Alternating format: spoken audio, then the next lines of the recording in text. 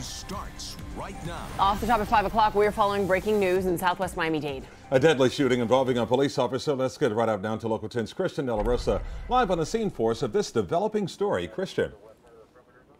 And by all indications, a manhunt still underway. But let me go ahead and zoom you in to the scene that's developed out here. This is on Southwest 192nd Street, right off of 182nd Avenue.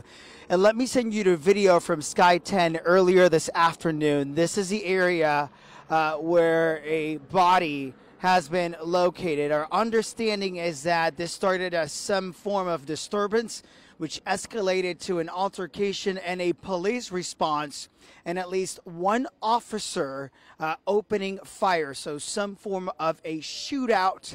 Beyond that, we don't know exactly what led up to all of this. We do know that there is this body here on the scene, and our understanding is a manhunt is underway for someone that may be hiding in a home in this area. Let me send you to the next piece of video. We do know there is one person in custody, this woman that we saw being put in handcuffs, detained at this moment, obviously being questioned by detectives at this hour to find out exactly what led up to all of this, where this other person may be hiding in this area. Let me bring you back out here live again.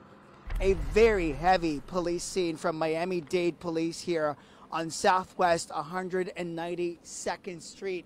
Still unclear what the description of the suspect, this person that they appear to be looking for, is. Of course, the person that is deceased here, that is dead, that person has not been identified. We are on standby for an update from the Miami-Dade Police Department. As soon as we hear from them, we'll report back. Live in Southwest Miami-Dade, I'm Christian De La Rosa, Local 10 News. Okay, Christian, thanks a lot, man.